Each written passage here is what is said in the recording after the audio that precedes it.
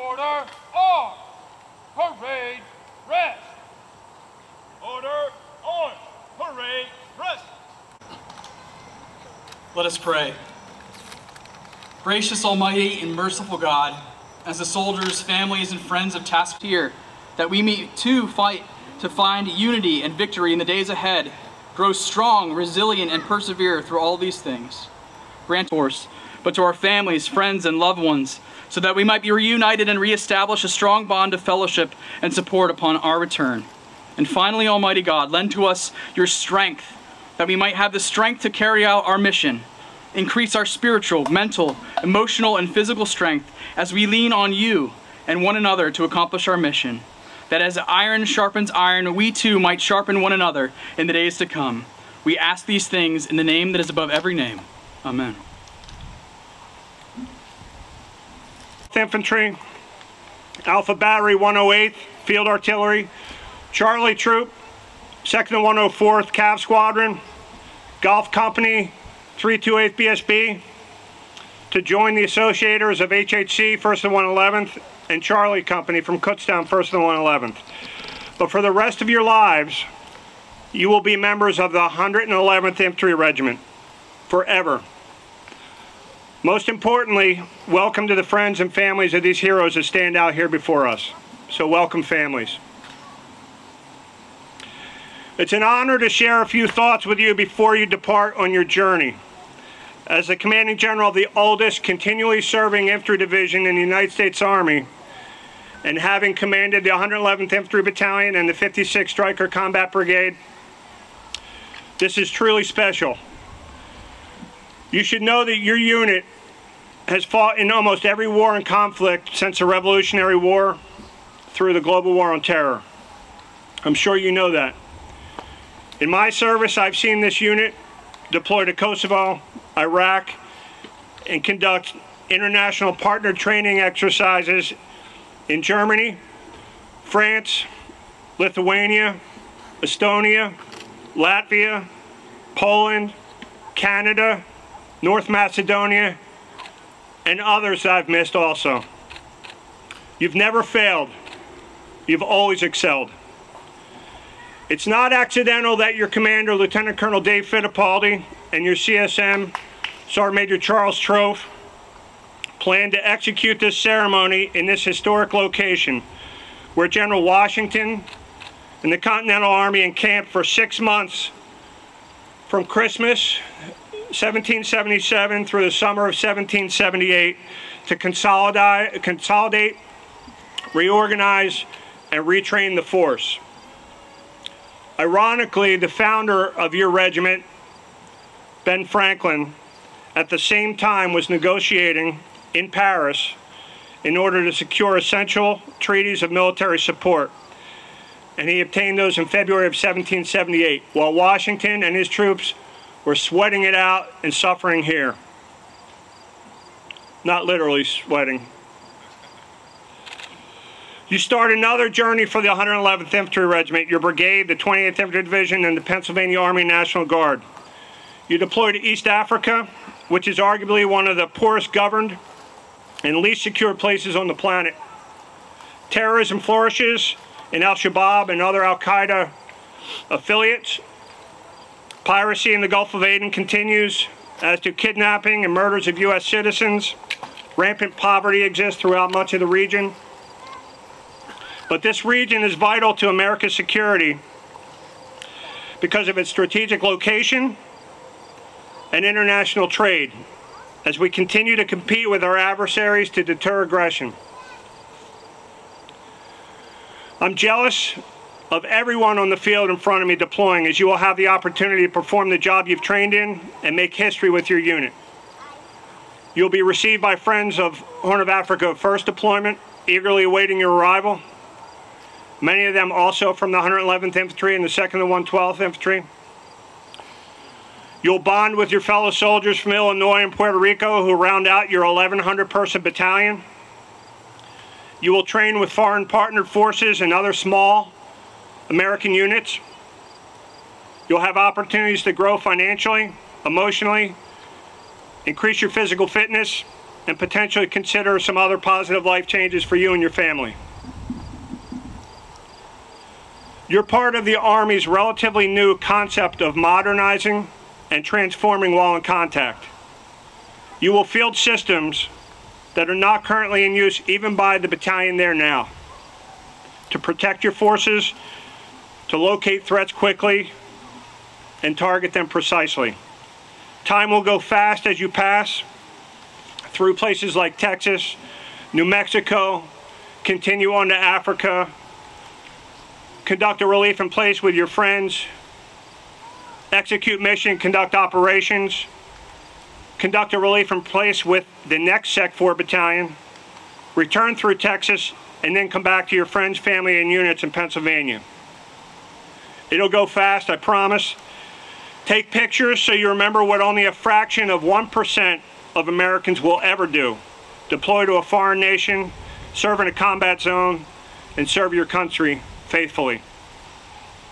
And keep your social media posts relatively clean.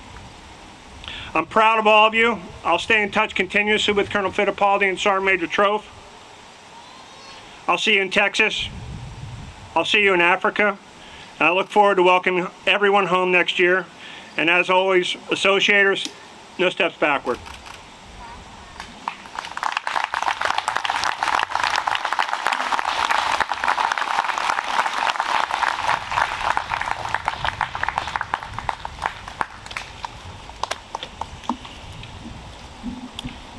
Thank you, Major General Wegscheider. I'm actually very surprised that the weather has held out today, because I feel every time this task force goes out and does something, whether it's training, whether it's IDT, it is raining. So thankful that the weather has held out. Good afternoon, distinguished leaders, families, friends, and guests of Task Force Associator. Welcome to Valley Forge National Park. I want to thank everyone for being here today to honor the men and women of Task Force Associator as we embark on our deployment to Africa. It is truly a privilege to stand here today representing just a fraction of the 685 soldiers from Pennsylvania and the 1,135 soldiers that will be a part of Task Force Associator.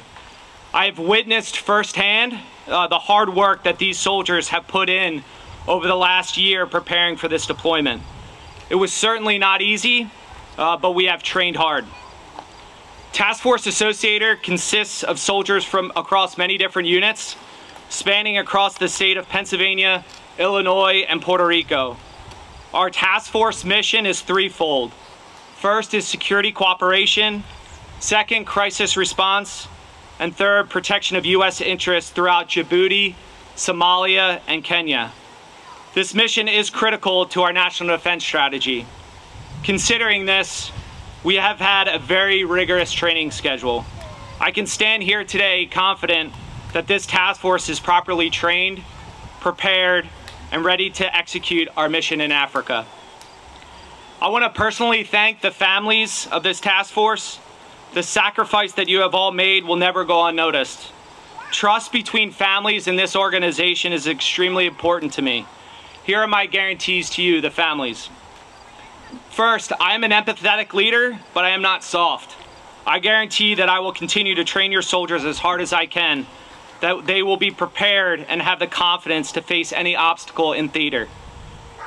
Two, family members will always have a direct line to myself and my Command Sergeant Major. If questions at the company FRG level go unanswered, please reach out. There is nothing worse than a family member stuck in the unknown. We as a task force will try to and get ahead of these situations through constant communication via monthly newsletter, social media engagement, and monthly town halls.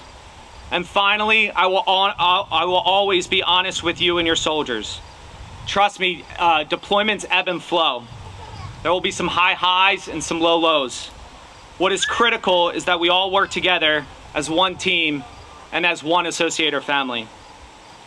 To the soldiers of Task Force Associator, similar to what General Wegscheider just said, there was a reason why I chose this location for our departure ceremony.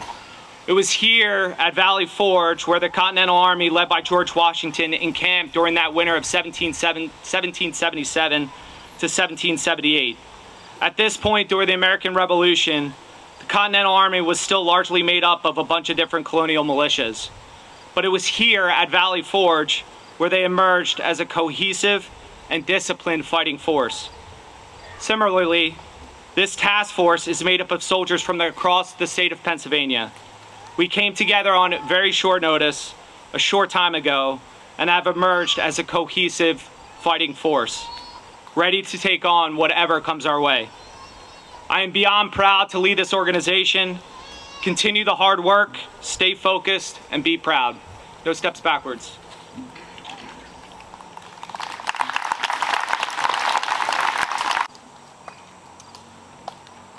At this time, Lieutenant Colonel Fittipaldi will join the Command Sergeant Major of the Task Force, Command Sergeant Major Charles Trophy, to case the battalion colors. The battalion colors of the 111th Infantry lies by the colors, which our soldiers serve, as a guiding beacon into the future.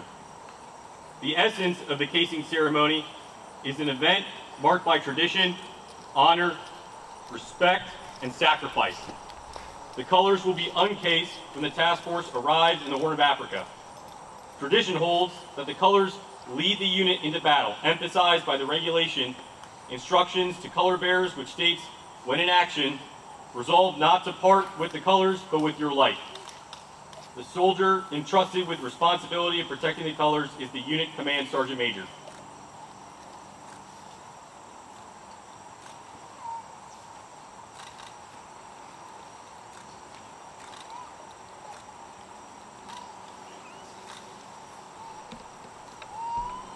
By casing the colors, the Task Force Commander officially declares Task Force Associator is prepared to deploy to the Horn of Africa. Lieutenant Colonel Fittipaldi will now rejoin the official party.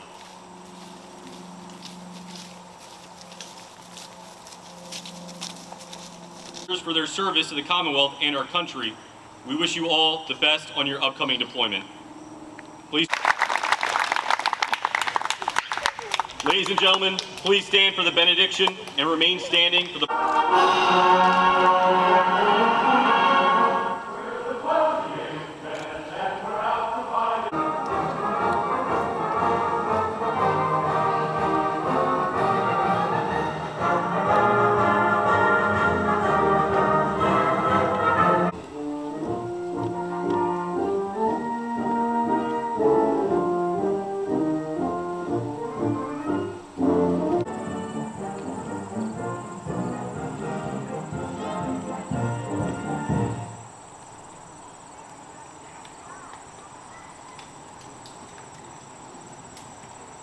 Ladies and gentlemen, and honored guests, our heartfelt thanks go out to you for attending the departure ceremony honoring Task Force Associators.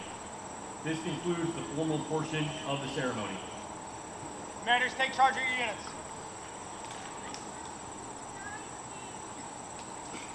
Ladies and gentlemen, please feel free to join your soldiers on the field. Let's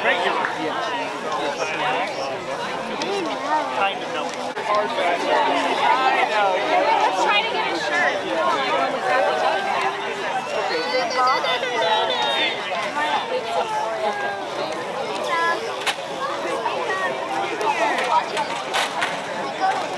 Not that I'm complaining, but I gotta go home.